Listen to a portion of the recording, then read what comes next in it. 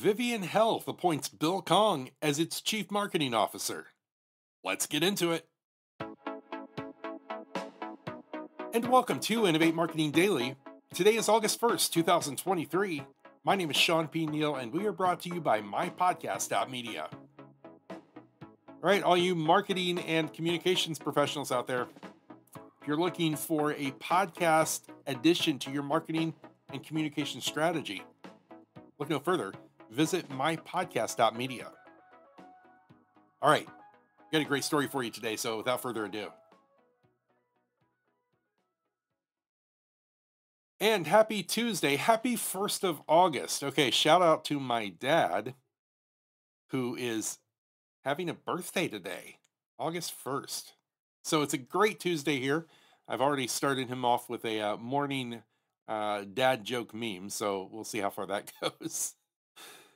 And today's story comes to us from San Francisco, California, as Vivian Health, the nation's leading national healthcare jobs marketplace, has announced the appointment of Bill Kong as its chief marketing officer. Congratulations to you, Bill. Now, in this role, Mr. Kong will oversee Vivian's brand marketing vision, strategy, and execution, including ways to leverage artificial intelligence to better engage and connect with both clinicians and healthcare employers. Now, I want to talk very quickly about Vivian Health. Vivian Health is an IAC company and is the leading healthcare jobs marketplace that serves healthcare professionals first. Vivian Health empowers a broad range of healthcare professionals to find jobs they love across many types of healthcare work, including permanent roles, per diem shifts, local contracts, and travel positions. It's built on intelligent matching, transparent information, and the widest selection of job opportunities, and Vivian Health offers healthcare job seekers an unrivaled solution for finding their next role. Now, for employers, Vivian Health helps fill roles 50% faster than traditional recruiting practices and at a fraction of the cost, saving them millions of dollars and helping to alleviate labor shortages in healthcare. It's located in San Francisco with offices in Denver, and we'll, of course, link to Vivian Health in the show notes so you can learn more about them if you would like. Now, with that being said, over 1.3 million nurses and clinicians across all 50 states have used Vivian Health to find jobs and careers they love. Now, let's talk about Mr. Kong, because as a seasoned leader with over 20 years of performance and brand marketing experience across both high growth startups and established businesses, Mr. Kong joins Vivian from Rover, the world's largest online marketplace for pet care, where he helped lead the company through its 2021 IPO.